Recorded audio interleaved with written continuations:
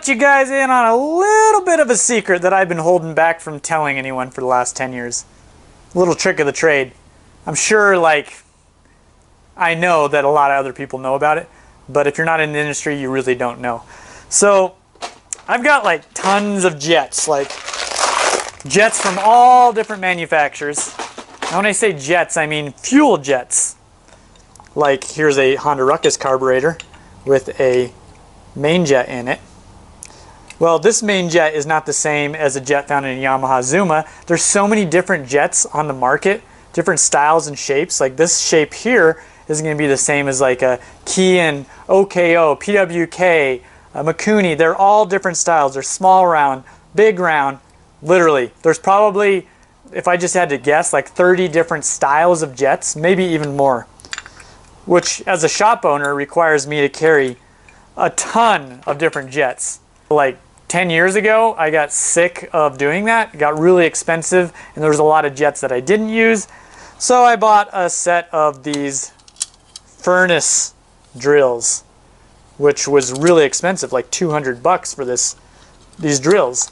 For Joe Schmo in his garage that just likes to tune, and that's not what they do for a living, that's too expensive.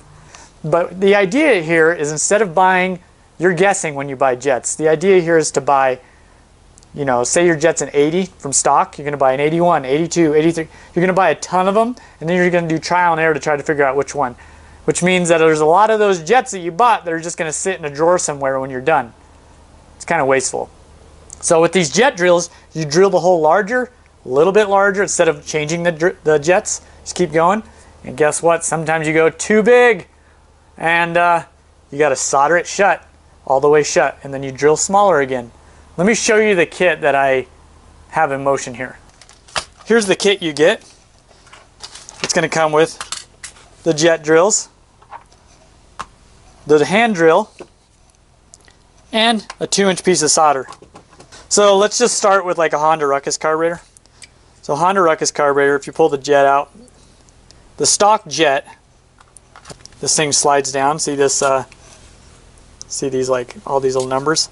You pull out your little drill bit like that, and what you're doing is you're figuring out where to start. So I'm going to slide that in. That's like a perfect fit. There's not a lot of wiggle, and it fits perfectly.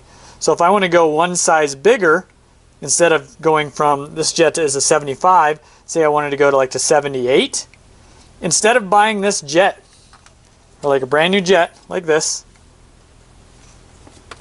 all I'm doing is taking a drill bit, slide it over one notch, pull that drill out.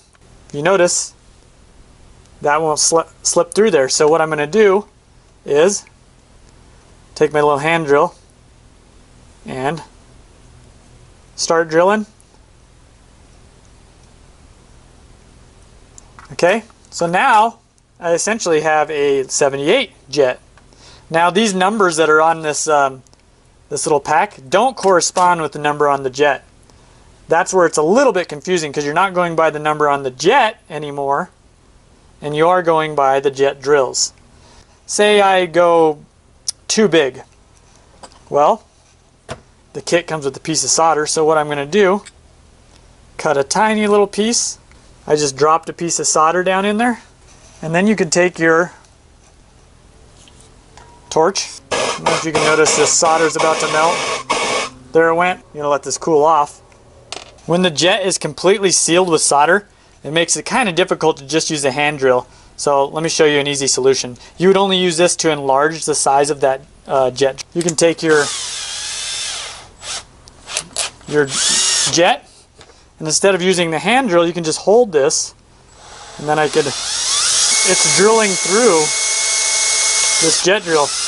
It got through. So now I'm back to square one on the jet that I started drilling out. Instead of you buying like this and this, all these different sizes, you buy this. This is the jet drill kit, and I can pretty much work on any scooter I want with just this jet drill. And if I go too big, I've got some solder to drill it shut.